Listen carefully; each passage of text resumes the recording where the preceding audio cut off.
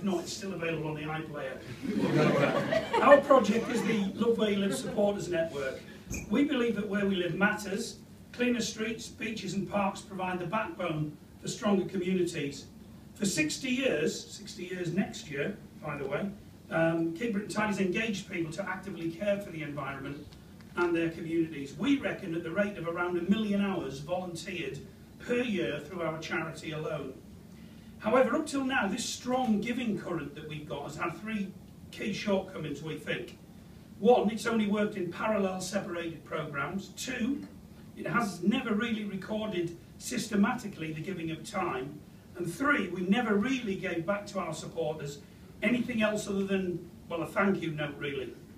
With the help of the Cabinet Office and obviously of Nesta, we've put that right this year. We've developed a network that enables our supporters to find out about our programmes and campaigns and give time, money and skills to support them, to share that giving on an interactive map which brings our charity alive, to connect with each other and inspire one another to form groups and organise activities that increases giving and expands our supporter base.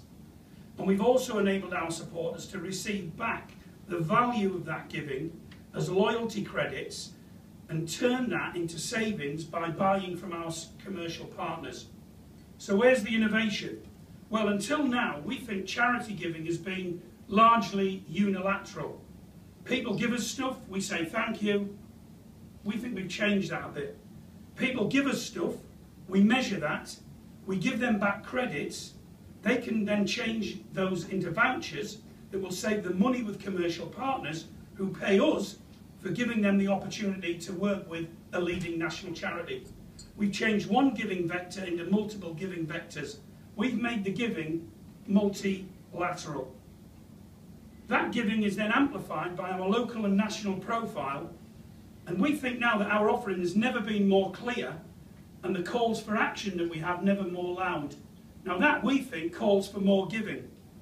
500,000 hours and 2 million credits on our system to kick off with, and we're encouraging giving to keep Britain tidy from both sides. Supporters on the one hand and companies on the other, which we think is actually quite interesting, innovative and encouraging for all concerned. Where do we go next? Well, like many of the people in this room, we've been on a bit of a journey. We're learning more and more how to innovate and do things differently, and that's largely thanks to our friends at the Cabinet Office and obviously Nesta, who, I'd like to say on behalf of everyone involved in the charity angle of the programme, who have encouraged us and prodded us where necessary every step of the way, so big thanks to them. In time, our platform's going to engage tens of thousands of people and drive increased volunteering and funds into our charity, enabling us to carry on with engaging people and campaigning on the issues that matter for another 60 years and beyond. Thank you.